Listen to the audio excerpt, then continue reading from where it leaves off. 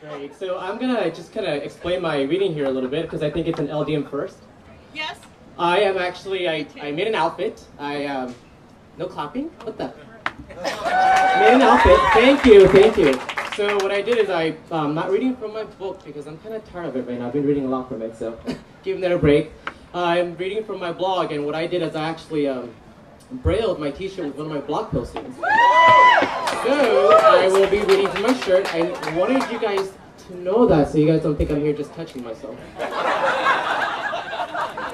Great. And here's my guide dog match. Thank you. She'll be my Vanna tonight. Awesome. So this piece is entitled Carried Away. I feel like I'm playing Twister here.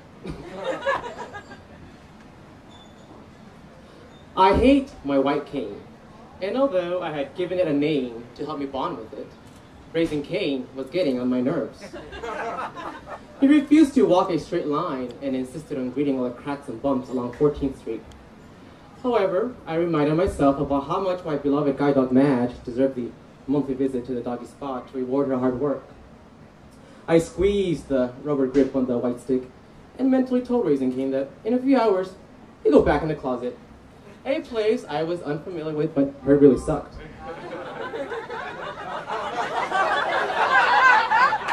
I was preparing to cross the street and paused for a few minutes to listen to the traffic. I was about to take a step forward when I heard a man shout, "Wait, I gotcha!"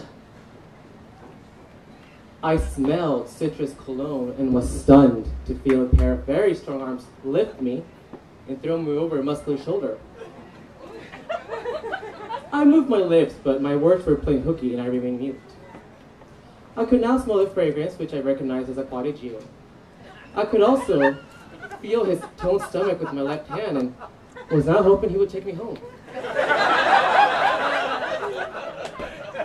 I sensed him take a step on the curb, and I knew my ride was about to end. The buff guy placed me on the sidewalk and scolded, you shouldn't be crossing by yourself."